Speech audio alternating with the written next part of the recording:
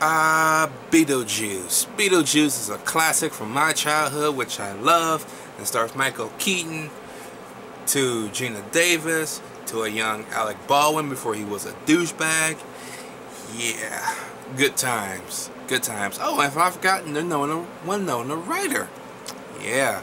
So the plot of Beetlejuice is we meet this married couple. When the married couple untimely dies, they hire a bioexorcist, Beetlejuice, to basically scare the living hell out of their new tenants because they really don't like them living in their house. And of course, the new tenants, one of them is played by the mother from Home Alone 2, and this other guy I remember from something else, but it's escaping me at the moment. This movie is fucking hilarious. Michael Keaton is the fucking man. Okay. When did this come out? Did this come out the same year as Batman? Or the year after? I'm thinking it's the same year. No, it was the year before Batman. My fault. Came out in 1988. Wow, this is such a fucking classic, and I love it. Beetlejuice has to be one of my all-time favorite movies, okay? You know what my introduction to Beetlejuice was? The 1990s cartoon. Yeah, that's right. I didn't know Beetlejuice was a movie at the time. I just remember it being a cartoon. So when I found out there was a movie based, or a cartoon based on the movie, I was like, okay, I had to see it. Not only that, but when I found out Michael Keaton was Beetlejuice, I'm like, how the fuck is that going to work? You know how Beetlejuice talks in the cartoon? He kind of sounds just like Beetlejuice.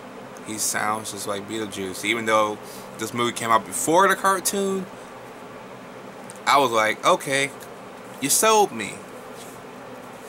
And the rest is just history, you know? Acting is great all around. You got no complaints on that. Especially in Michael Keaton. Michael Keaton can just do anything. I can't wait for the second Beetlejuice when he actually fucking gets around to shooting that. I know right now, I don't know if he's still on Kong Skull Island. I think he may have left that project. But if not, I can't wait to see him in it. It's going to be awesome. Okay? Winona Ryder, she's hot now. She was kind of hot then, but she's hot now. She's like one of the ones. She's like Jennifer Aniston. The older she gets, the hotter she gets. That's Winona Ryder. Have you seen, what was it called? Mr. Deeds? Yeah, boy. Yeah. Even Geena Davis, same thing goes with her. The older she gets, the hotter she gets. I remember Commander-in-Chief. I ain't forgetting that one. Woo! Yeah. Overall, though, Beetlejuice is an excellent, great time, sandworms and all. I will give Beetlejuice an A+. Let me know what you guys think about Beetlejuice down below. Did you like it? Did you hate it?